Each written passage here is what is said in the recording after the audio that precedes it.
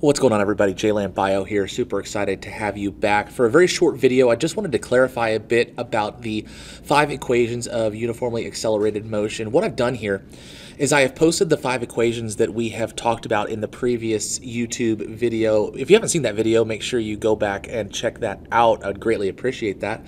But what I've added on the right-hand side to kind of help you sort out these problems is the missing variable. So basically, if you run through a problem and identify your variables, your initial velocity, your acceleration, your time, your distance, position, all that good stuff, if you find that one of those variables is missing, that will help you identify which equation that you should use to begin your problem. So for example, if you have an equation and you're missing distance, then you are going to want to use the very first equation. If you're missing final velocity, you'll want to use the second equation.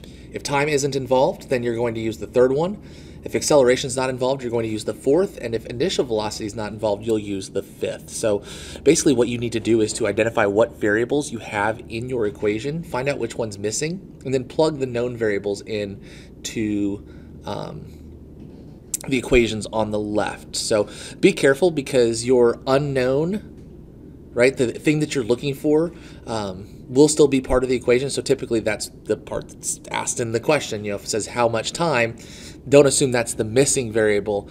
That's the variable that you're solving for in the equation. So do keep those things in mind. Also remember that initial velocity of an object at rest is always 0, so that can be very helpful in solving these problems as well.